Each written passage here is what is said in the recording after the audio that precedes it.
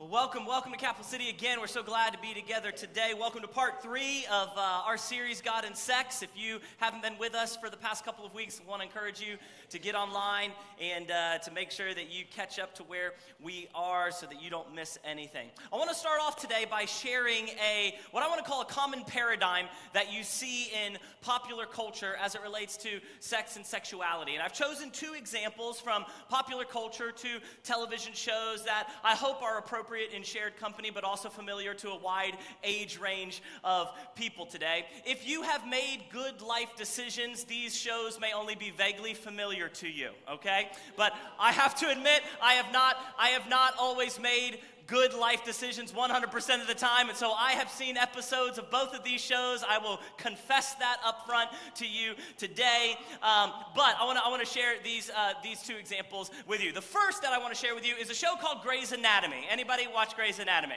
Okay? Anybody want to admit it now that I've introduced it this way?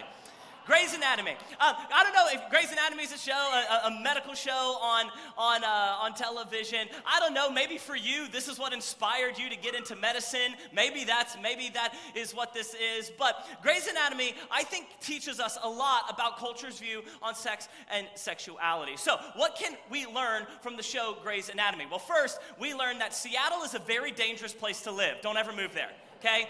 Unparalleled rates of natural disasters and emergencies, so don't ever live in Seattle. But one of the things that I think that you learn when you watch this show is that hospitals are a place either to have sex or to die. That's basically it when you watch this show. And when you look at this show, you ask the question, okay, so what is the view on sex? What's sex for in the world of Grey's Anatomy? Well, here's a couple things that you learn. Number one, you learn that the sexual desire is an uncontrollable tsunami that must be dealt with immediately, preferably in an on-call room, okay?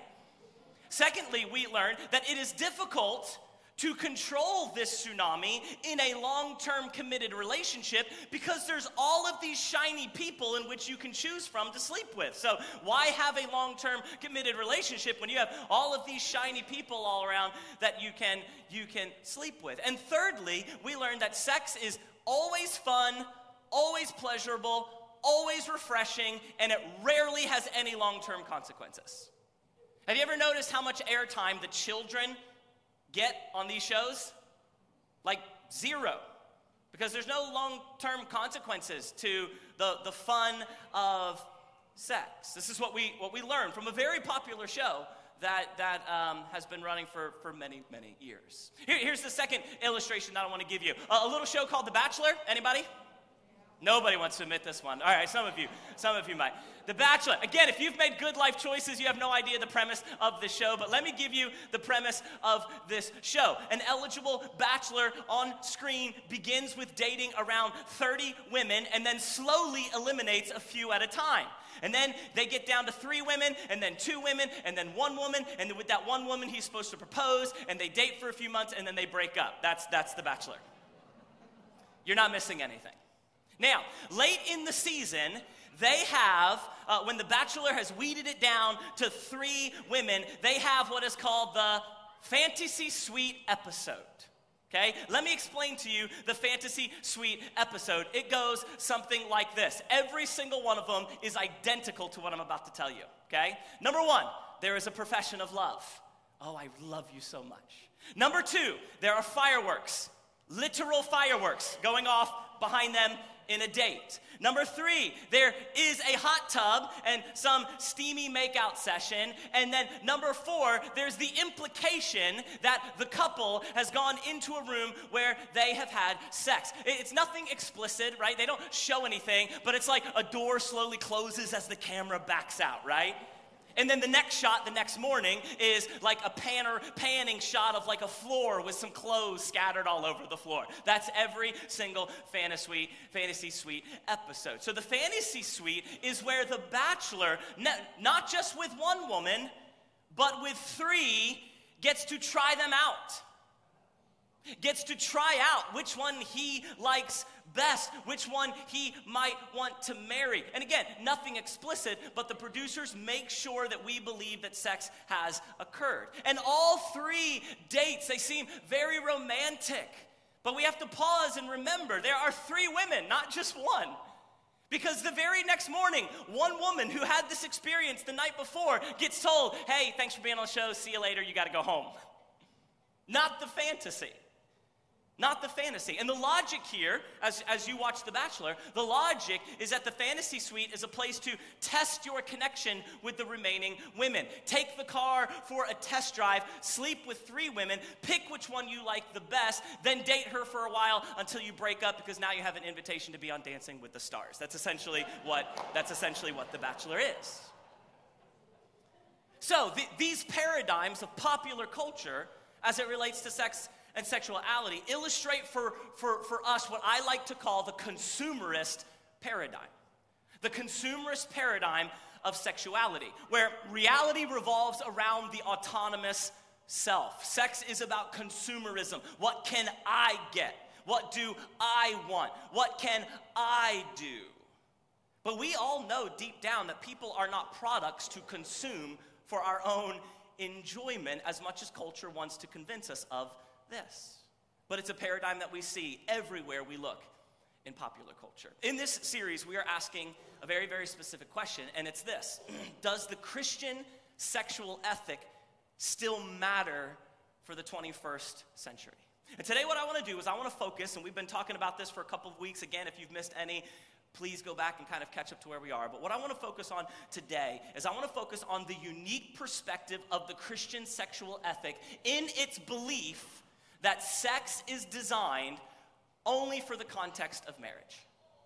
Sex is designed only for the context of marriage. In the framework of the Christian sexual ethic, the only relational container strong enough to hold the nuclear power of sex is a lifelong till death do us part covenant of marriage.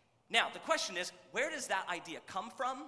And why would this be the teaching of Christianity? We're going to explore this concept a little bit today. If you have your Bibles, I'd love for you to open up to 1 Corinthians chapter 7. We're going to be in 1 Corinthians in a little bit here in just a few moments. 1 Corinthians chapter 7. But to build off of the biblical story that we kind of laid the foundation for last week, I want to begin by reading a quote from a great preacher and author who actually this past year just recently passed away. His name is Timothy Keller. Timothy Keller wrote an incredible book called The Meaning of Marriage. I would highly recommend this book. But in this book, here's what he says.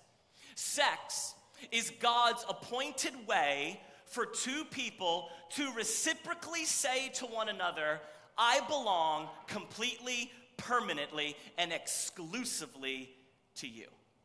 Now, this is a very big claim to make. And so we need to step back and see why and how the Bible arrives at this conclusion. And I think we ought to start with Jesus. So before we get to 1 Corinthians, let me remind you of something that Jesus said in Matthew chapter 19. We've looked at these verses in this series already, but they're so foundational for the Christian sexual ethic. In Matthew 19, Jesus was asked a question about marriage and relationship, and Jesus quotes from Genesis when he responds to this answer to the religious leaders. I'll throw these verses on screen really quickly again. This is just review. Genesis 1:27, Jesus said, God created mankind in his own image. In the image of God, he created them. Male and female, he created them. So as he's answering a question about marriage and the marriage union, he goes back to Genesis and talks about anthropology. He goes back and talks about how we were designed and created in God's image as male and female. And then he quotes from Genesis 2:24, which says, this is why a man leaves his father and his mother and is united to his wife. And as we said in week 1, not united to his girlfriend, not united to his Tinder date, not united to anyone else, united to his wife, and they will become echad. We talked about that word last week. They will become one flesh. Now what Jesus is highlighting here is the Christian worldview of how we are created as man and woman, and that God has intentionally sexually differentiated us as male and female, and this differentiation is foundational to who we are as image bearers. Now, of course, there are many other significant differences that exist between men and women, and the interplay of those differences are enriching as well, and they're great to talk about, but none of those differences are as defining in the scripture as the difference between male and female. Okay, notice Genesis 1 does not say God created them introvert and extrovert. right? Genesis 1 doesn't say God created them left brain and right brain. No, God created them male and female. And that distinction has uniquely enriching potential for us. And that distinction is alone the distinction which can create the possibility of two becoming one flesh. And so Jesus goes back all the way to the foundational understanding that it is essential for us to understand how the interplay between male and female is the foundational Christian understanding of sexual ethics. Now, within this one flesh male-female union, we learn some very important things about what sex is meant to be for the marriage and within the marriage context. And the first thing that we learn in Scripture is this, that sex is to be a means of self-giving. If we lay this in contrast with our culture's consumerist mentality when it comes to sex and sexuality, this stands in stark contrast. Look with me, 1 Corinthians chapter 7, verse 3. The Apostle Paul is writing into his day and age in the first century, the people in Corinth, about their marriages. And he speaks about the husband and wife. Look what he says. The husband should fulfill his marital duty to his wife, and likewise the wife to her husband. He goes on in verse 4 and says, the wife does not have authority over her own body, but yields it to her husband.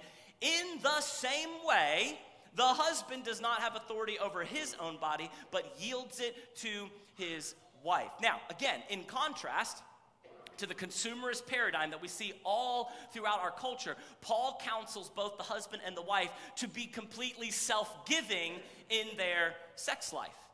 In this mutuality, Paul speaks of sexually serving your spouse. He doesn't write that each partner is to take their marital right from one another, but that each person is to give to one another what is their right. And so when we step back and we look at this kind of picture of sexuality through the lens of the Christian ethic, it's easy to conclude that if we reduce sex to just a means of getting what I want, just a means of pleasure, it is actually holding back from somebody what is meant to be a complete, permanent, and exclusive form of self-giving, is what Paul is saying. Now, having made his point in the positive, Paul then in the next verse makes the same point, he just makes it in the negative. Look at verse 5. He says this, husbands and wives, those of you who are married, do not deprive each other. Okay? Don't freeze one another out of sexual activity. Except perhaps, here's the exception, by mutual consent. Okay, mutual consent takes two people, not just one making a decision that we're not going to have sex anymore. It is two people saying, mutually, we're going to pause for a time so that you may devote yourselves to prayer, but then come together again that Satan will not tempt you because of your lack of self-control. So here in the negative, Paul says that fulfilling your marital duty to your spouse is so important, and Paul actually forbids couples from depriving one another. And he can only envision that a couple stops having sex only temporarily, and only through mutual consent, and only for a season of prayer. And beyond that, the couple will be in spiritual danger if they are not connected sexually. Because again, being connected sexually is far more than something that is just physical. We'll get to that in a moment. Now, also in verse 5, I find this very, very fascinating. You can take this for what it's worth. I find it fascinating that the only person who is against sex in the context of marriage is Satan. The only person. So we see that sex is a means of self-giving, and it is designed for the context of marriage. Now, not only do we see it as a means of self-giving, but secondly, we see sex as a means of giving the entire self. And when I say the entire self, I mean more than physical. Sexual union is both the expression of and a vehicle for a wider and deeper form of union. Because sex is a means by which two people are united not just physically, but emotionally and spiritually and psychologically. Last week we called these soul ties.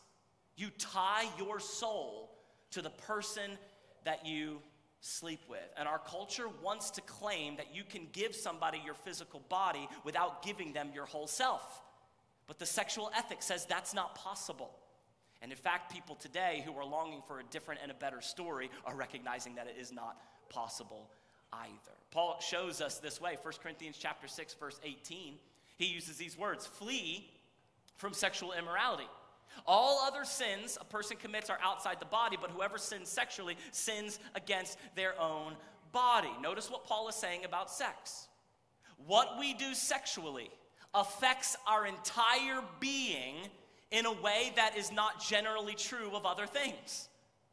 Sex engages far more than just our body parts. It involves the whole person. And this is a positive truth about sex. And it's a beautiful thing when it is done within the right context. But we can also communicate this in a negative view, because I think maybe even in the negative, it's more powerful, because we already know this. When somebody is wronged sexually, when somebody in our culture is sexually assaulted, or somebody in our culture is raped, we know it is more than just a couple of body parts that are hurt. The entire self is damaged. The entire person is violated. And it is so paradoxical because we live in a hookup culture that is trying to be in complete, total denial of this, even though they know they can't be. And it's so, so vital. Timothy Keller, he goes on in his book, The Meaning of Marriage. He says this, every sex act is supposed to be a uniting act. Paul insists it is radically, listen to this, it is radically dissonant to give your body to someone whom you will not commit your whole life. It's actually against something that is deep down in our soul. In other words, having sex with somebody without the intention of giving them your whole self is actually a form of taking. It is theft. And it is what is at the heart of the consumerist paradigm of sex and sexuality. Let me give you an analogy that I hope would be helpful. I read this a couple months ago, and it was really, really helpful for me. Just consider you're at a bank. You're at a bank lobby, and you look over at one of the bank tellers, and a bank teller is handing a person an extremely huge wad of cash, okay? And you see that. Really, one of two things is happening. Somebody who is a legitimate customer of the bank is going into the bank and making just a very large withdrawal, and the bank teller is handing over a stack of money to that person. That is a possibility. But the other possibility is this. Somebody is standing there with a gun, forcing that bank teller to hand over the wads of cash. So when you think about those two realities, here's what we can think about. In both cases, the same physical act is happening. The handing over of a large amount of money. The same act is happening, but in the context of two very different narratives. And it's the narrative that determines the moral quality of that act. And it's the same when it comes to sex and sexuality.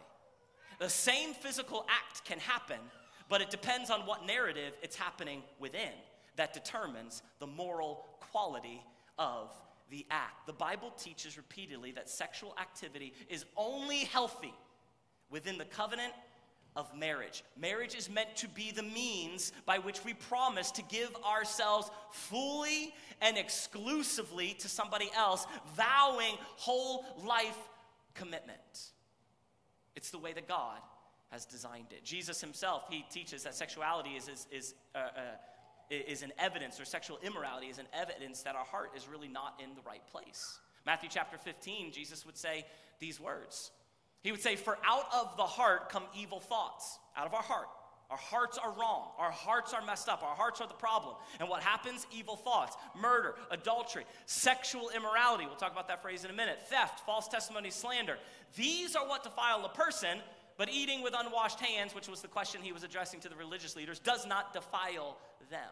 He says our hearts are in a wrong place, and that's why we all experience sexual immorality. Now, this phrase sexual immorality is actually one little Greek word, and it's the word porneia. And that word, it's where we get the English word pornography from, but it's a Greek word that is kind of a catch-all word for any sexual conduct outside of the covenant of marriage. including sex before marriage, including adultery, prostitution, same-sex sexual behavior, all of those. It's like a catch-all word. Any activity, any sexual activity outside of the covenant union of a man and a woman. And Jesus is saying it happens because our hearts are broken and there's something wrong with us. And so we need to fix that thing that is wrong with us. Now, it's easy, I know, and I talk to people all the time, especially young people.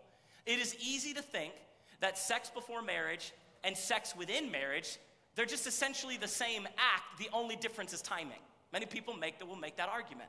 That it's no different, it's just timing. But it's not true, because sex outside of the marriage vow is a different act than sex expressing and reinforcing vows that you've made to somebody. One is establishing a context of lifelong self-giving. The other is a form of taking.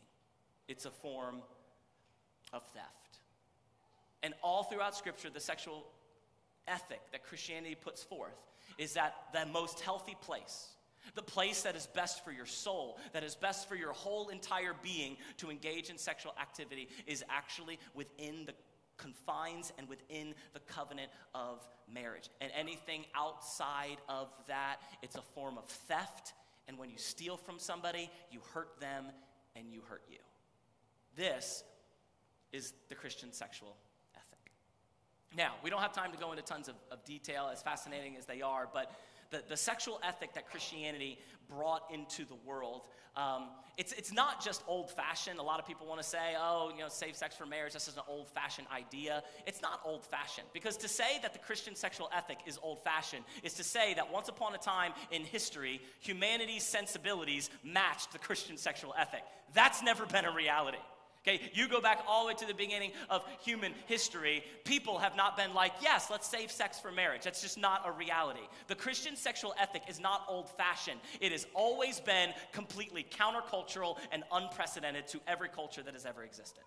Now, the Christian sexual ethic has shaped and formed much of the West. And in fact, the Christian sexual ethic has brought three very important things into the world that did not exist prior to. And I think this is really important to note, how the Christian sexual ethic has actually influenced and made the world a better place. Let me share these three quick things with you. Number one, the Christian sexual ethic brought constraints on men. Constraints on men. The Christian sexual ethic imposed boundaries and controls for men, not just for women. Throughout human history, you read any civilization, at any point in history, sexual ethics were built upon the notion that men had freedom to do whatever they want to satisfy their sexual desires any way that they please. After all, men's commitment and the consequences for a man are completely less than the consequences for a woman in the realm of sexuality. The Christian sexual ethic said, you know what? No. Men cannot just do whatever they want. Men can just not live in CAD mode whenever they want. No. The purpose of sex is to be in the union of marriage. And when it's placed in the union of marriage, it actually provides good and healthy constraints on men. And this was revolutionary, especially in the Roman world, if you've studied any part of Roman history. And it's still revolutionary today. Last week, I mentioned a book that has been really kind of mind-boggling for me. Louise Perry wrote a book called The Case Against the Sexual Revolution. Again, I highly encourage you to read this book. But again, she's not religious at all. She is a British psychologist and counselor, and she has no connection to, she doesn't believe in Jesus. She is just writing from a sociological and a psychological standpoint. And in her book, she talks a lot about monogamy and about how we live in a culture that is against monogamous marriage, but she makes the argument that it's actually the best system for our world today. I want to read you a few quotes from this chapter in her book. She said these things.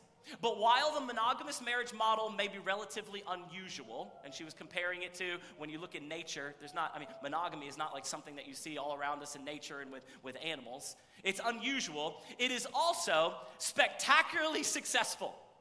When monogamy is imposed on a society, it tends to become richer. It has lower rates of both child abuse and domestic violence.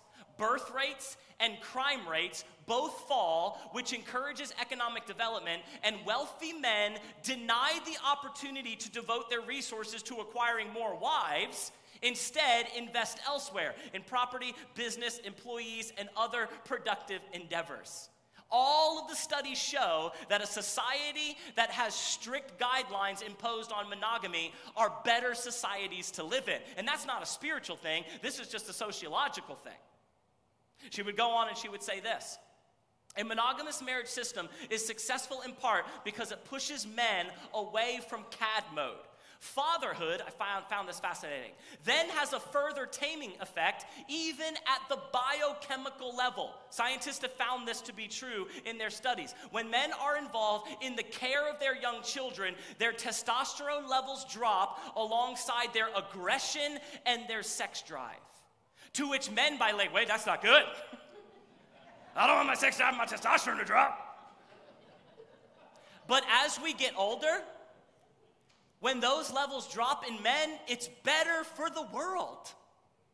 And that actually needs to happen. And she goes on to say, a society composed of tamed men is a better society to live in for men, women, and for children. Duh. But man, we have a society that says, no, go do whatever you want, take whatever you want, consume whatever you want, as long as you're not hurting anybody. But people are hurting everybody with it. One more thing that she said, I love this. She said the marriage system that prevailed in the West up until recently was not perfect. Nobody argues that it is. Nor was it easy for most people to conform, since it demanded high levels of tolerance and self-control. But where the critics go wrong is in arguing that there is any better system. There isn't. Critics may go on and on about monogamous marriage and about the marriage system, about how terrible it is and how oppressive it is. But the problem is they can't offer anything better. And they haven't. Marriage actually, and through the Christian sexual ethic, it actually promotes constraints on men, which men need. Constraints on men. The second thing that Christian sexual ethic brought to the world of sexuality is mutuality.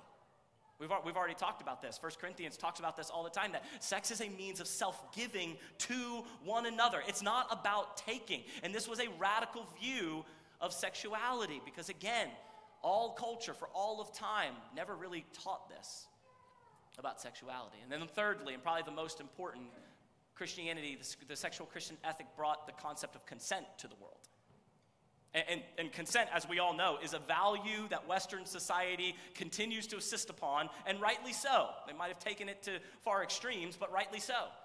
But consent, when it came to sex and sexuality, even when it came to marriage, is not the norm globally.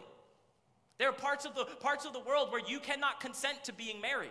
It was Christianity that actually introduced the idea that it's good for you to choose to be married or choose not to be married. But much of the world that we live in still today, people are forced. Young girls as young as 14 are forced into marriages.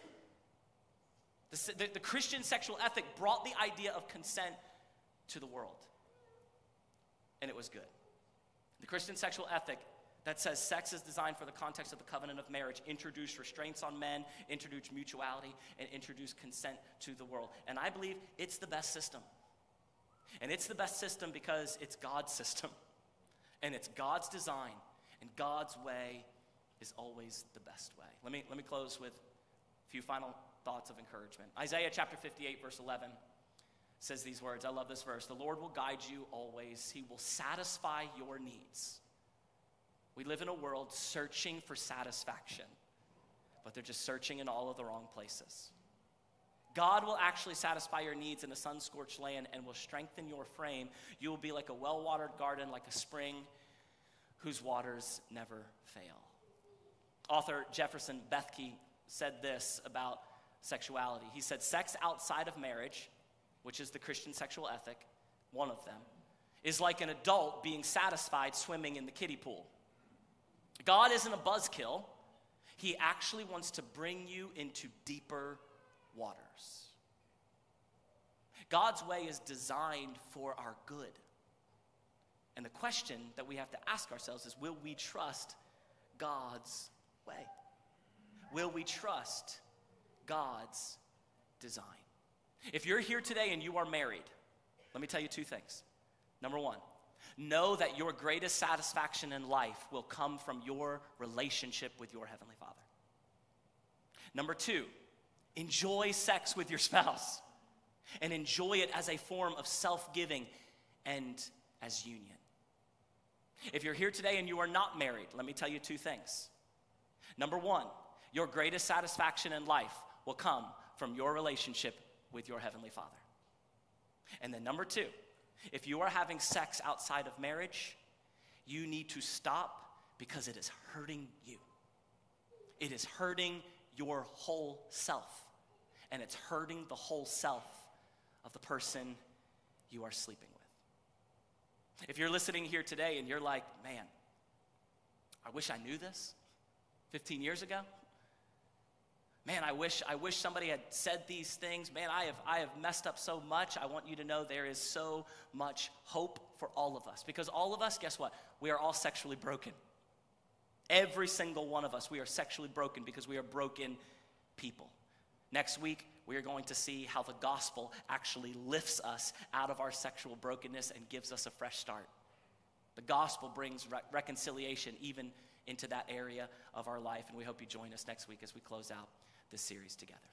Let me close by praying with us, and let's ask God to continue to help us grow as we follow him faithfully. God, we love you. God, we thank you for your love for us. God, we thank you for your goodness. God, we acknowledge today that we need you. We acknowledge today that we know that we are broken in so many areas of our life, and we acknowledge today, God, I pray that our hearts truly can acknowledge today that your design and your way is best, that you know what is good for us, and you don't want to keep something from us, but you actually want something for us.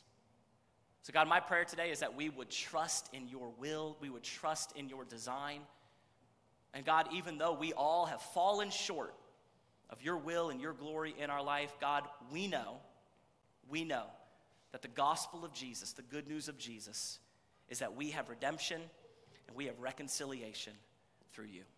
God, we love you. We thank you for your love for us. We pray all these things today. In the name of Jesus, amen.